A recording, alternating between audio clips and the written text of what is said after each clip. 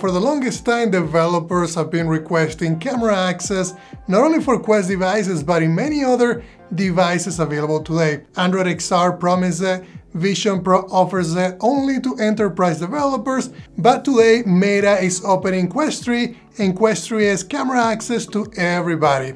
Today I'm super excited to show you how to get started with Passthrough Camera Access with a full walkthrough, including some cool demos. Alright, first, Passthrough Camera Access is going to require V74 or greater. This means that your headset is going to have that operating system, as well as Meta SDKs with the same version. A new Android permission is also available, and you'll need to add it to your Android manifest XML before the camera is going to be able to work. You need access from the user to be able to do that. Another important aspect about PCA is that the underlying technology that Quest is using is the Android Camera 2 API. This means that we're going to be able to access the camera data by using the webcam texture manager available in Unity and provided by Meta. This class is going to allow us to get stream information, and that data that is streamed through the webcam texture is going to be able to be used with a raw image or an actual image in Unity. Alright guys, so let me show you one of the demos that was just released today, and the first one is a multi-object tracking example. You guys are gonna see how we start to get bounding boxes for the detected monitors. It works really well. It's not as fast as you would imagine on, other type of devices such as mobile, but it works quite well for the first version of Passthrough Camera Access that released today. You can see that the monitors get detected. We have the keyboard. Also, my hand is detected as a person, and then the chair as well got detected fairly quickly. So for this next demo, I wanted to check out the brightness level and see how accurate it was. So you can see I have the light basically facing the cameras on my Quest 3, and the brightness level is changing fairly quickly. On this other one, it's a really cool one because it allows you to basically place this frame on the real world.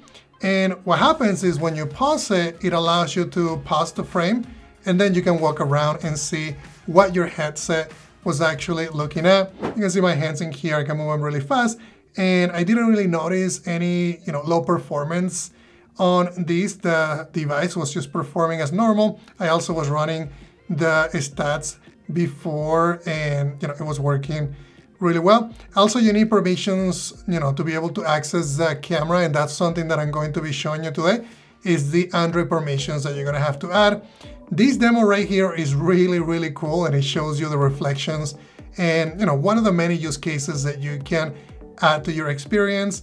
And it really adds to it, right? Because you can start incorporating this to any indefinite number of different applications that you develop. So now what I want to show you though is what we need to do to set up the project. We're going to be adding a pass-through building block, and I'm using version V74 of building blocks, so they did a really cool revamp of the UI. I also added controller tracking, so just make sure you do that. And then I'm using the project setup tool to get things set up fairly quickly. And then I'm gonna drag and drop this folder, and I'm gonna be linking the actual GitHub repo that you can use to download the examples.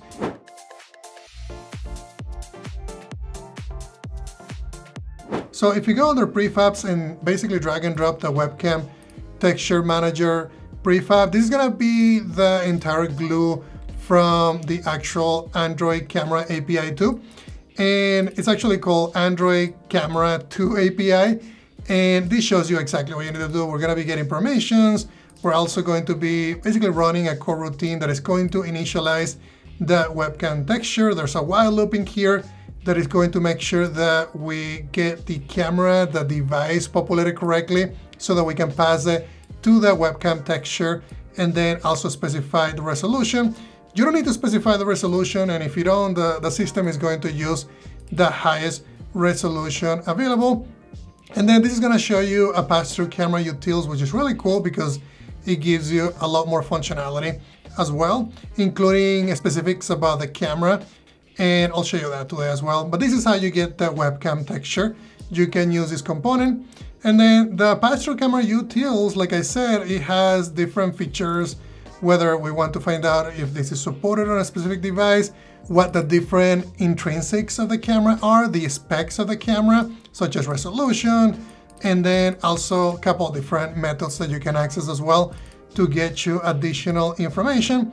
And then we're going to be creating a brand new script in here. This script is going to be very simple in a way that all we're really going to do is basically get the webcam texture. And then once we have the texture, we're going to be bringing that into a raw image. So the way that this works is we're going to be basically creating an instance of the webcam texture manager.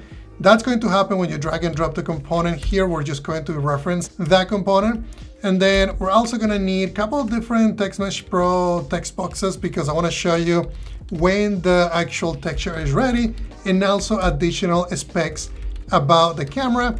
So we can have these two in here. I might add another later. So for these, we're going to need an enumerator. The reason for that is because we need to keep looping through and waiting until the webcam texture has been initialized. And the way that they did it on the examples is by doing a while loop. I don't know if this is the best way to do this. I would have done it differently, but that's how they had it on their examples. So I'm following that same pattern.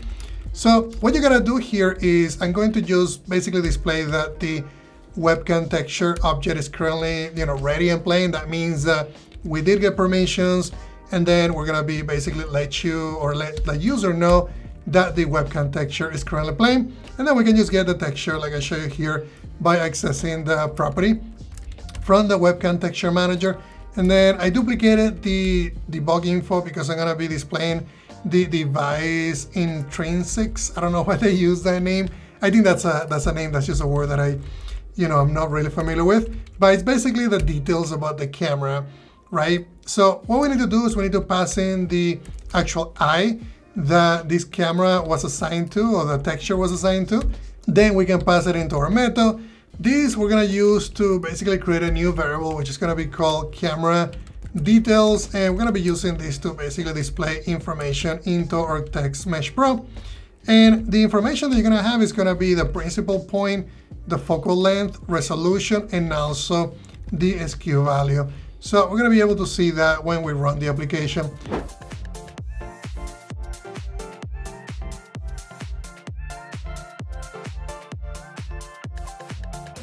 Then let's go ahead and go into we can go into building blocks using the Meta XR Tools icon and then drag and drop the grab interaction. The reason for that is because I want to be able to grab this texture and then basically move it around so that we can look at different areas. I think that part is going to be cool. And then we just resize the collider.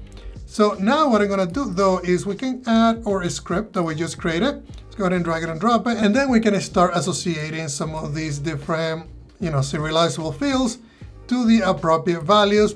The other two text boxes, so just go ahead and add two of them. I have one for the debug info, one for the device.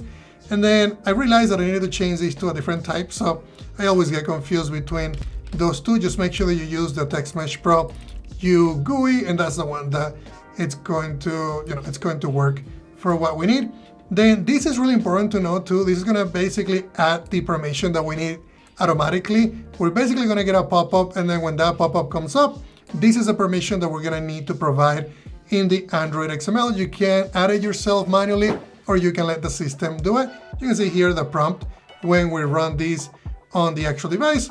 And then once we accept it, now we should start getting the actual camera access. You can see that everything is rendering correctly. I can see my controllers.